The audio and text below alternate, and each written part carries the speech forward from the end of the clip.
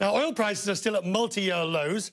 Of course, you'll have noticed that at the petrol pump or on your heating bill, where there seems to be a direct correlation between what's happening in the markets and what you pay at the pump and to stay warm.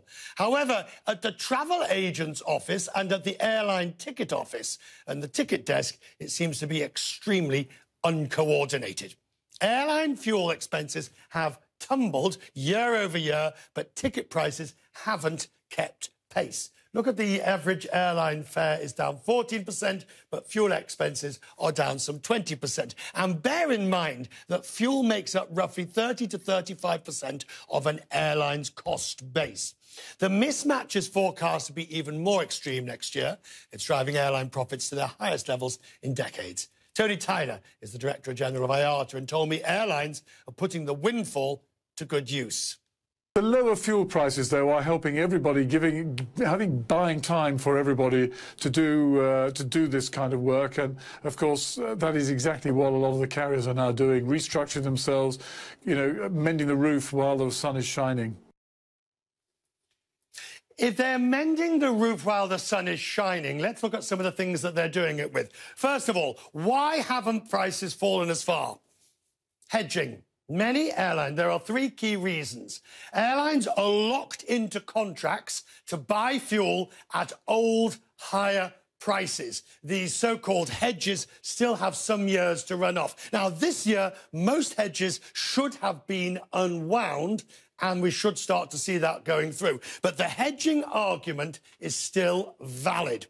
The next is demand, not costs, are driving prices. The number of flights, of course, has been reduced. Planes have got smaller, and the aircraft are now flying full. It's simple supply and demand, particularly at this time of the year. If you want to cross the Atlantic in business class in January, expect to pay an arm and a leg. And finally, investments. Investments in plane and infrastructure. It was badly delayed during the recession. Now, many airlines have spent money. They're buying the 787 Dreamliners, the 350s from Airbus, and the airports have also invested in new terminals and runways and infrastructure, which, of course, boosts landing costs and en route charges. Take the three reasons together, and you see why, perhaps unfairly, we're not gaining the benefit. Simon Calder is the travel editor at The Independent, and I asked him what consumers will need to see will be productions and reductions coming soon.